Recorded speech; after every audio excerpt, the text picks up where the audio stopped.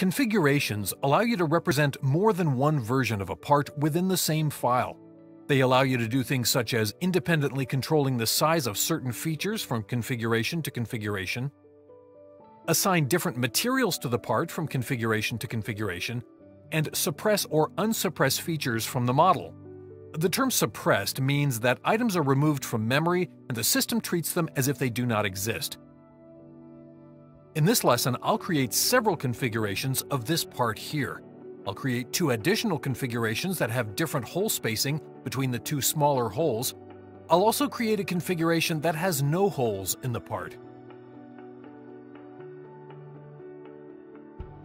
The part you see here represents the model in what I am calling its full-size state. In other words, it includes the large center hole and both small holes, and it's also a taller version of the part compared with a couple of the configurations that I'll be creating in just a moment. As you add features to your designs, they appear here in the Feature Manager design tree. Notice at the top there's a tab called the Configuration Manager. You can switch back and forth between the feature tree and the Configuration Manager at any time. But I'd also like to point out that you can actually split this window to show both the Feature Manager design tree along with the Configuration Manager by moving your cursor to the top of the pane. And when you see the cursor feedback change, you can drag the splitter bar down. With the pane split, you can use the tabs to show the feature tree or Configuration Manager in either pane. For the sake of clarity, I'll use a single pane and switch back and forth as I make changes. Right now, the Configuration Manager shows a single default configuration.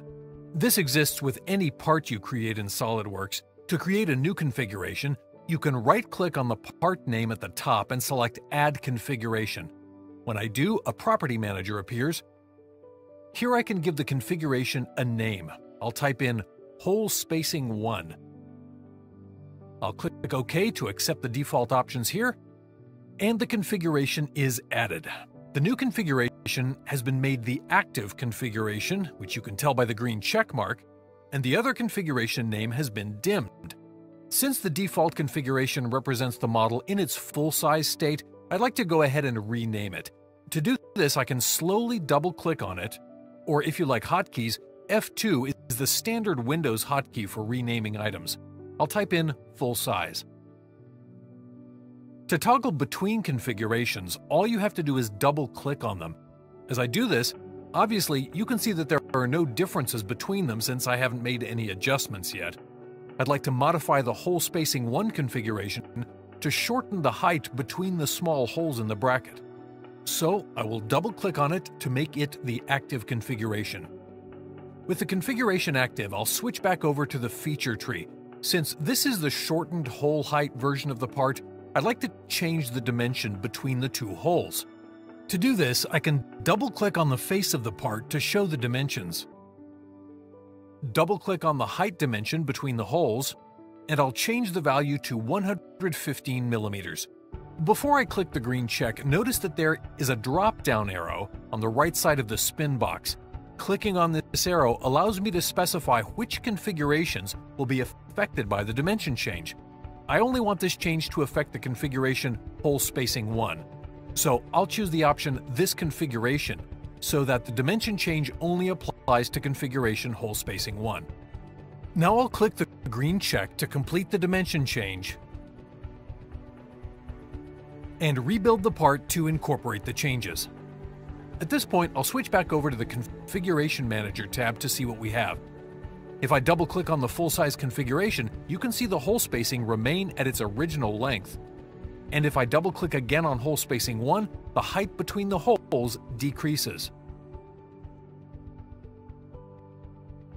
Next, I'd like to create a couple more configurations that represent the bracket with an even shorter distance between the holes, along with a version of the part having no holes. I could follow the same process I showed you a moment ago by right-clicking on the part name at the top to add a new configuration, but instead let me show you a shortcut. SOLIDWORKS lets you copy and paste existing configurations. This will save a couple of steps for these short versions, since I already have configurations that exist showing the full size and shortened states. To do this, you can simply click on the configuration that you wish to copy to select it, full size in this case. and go to the drop-down menu under Edit, and here you can see the copy and paste tools. If you like shortcuts, Control-C and Control-V work just as you would expect in other Windows applications. I'll use the hotkeys, Control-C and Control-V, and right away you can see a copy of the full-size configuration. I'll go ahead and rename this by slow clicking on it, and I'll type in hole spacing 2. I'll repeat this process, but this time I'll select the hole spacing 1 configuration, press Control-C and Control-V, and I will rename this configuration to No Holes. With all 4 of the configurations added, let's take a moment to click through them. Right now, you can see that the full size and hole spacing 2 configurations appear identical, and the hole spacing 1 and no holes configurations look the same as one another. Next, I'll update the height between the 2 holes of the hole spacing 2 configuration. I'll double-click on the configuration to enable it, double-click on the front face of the part, edit the 130mm dimension, change it to 105 millimeters, apply this change to only this configuration, and click the green check. Now I'll rebuild the part to see the changes, and I'll compare this to hole spacing 1. You can see that this configuration is even shorter than the first 2 configurations, but how do I modify the no holes configuration to remove the holes in only that configuration? To remove the holes from the part, I'll need to suppress the cutouts in only the no holes configuration. I'll activate the no holes configuration, switch back to the Feature Manager design tree by clicking on the tab, and then I'll click on the feature Holes and select Suppress in the menu. Now the holes no longer appear in the part, and if I switch over to the Configurations tab and activate the other configurations, I can see that the holes are only suppressed in the no holes configuration. Just as a side note, earlier you saw how features could be suppressed and unsuppressed based on the active configuration I was in when making the changes, but I'd like you to be aware that the suppression of features can also be specified for specific configurations, just like you saw here with a dimensional change.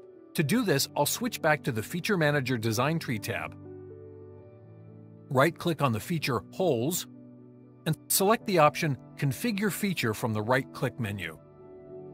The Modify Configurations dialog box appears, which shows all of the configurations currently existing in the part. There's also a Suppress column with checkboxes for each configuration. If I want to suppress the holes in the configurations hole spacing 2 and no holes, all I have to do is check the box for each configuration and click the OK button to complete the feature suppression. Now I can see that the holes are suppressed in the part, and if I switch back to the Configurations tab and click on the other configurations listed in the part, I can see that the holes remain unsuppressed in the other configurations. I'll go ahead and unsuppress the holes for the hole spacing 2 configurations. Let's go ahead and switch back over to the Configuration Manager tab to take a look at what I've done.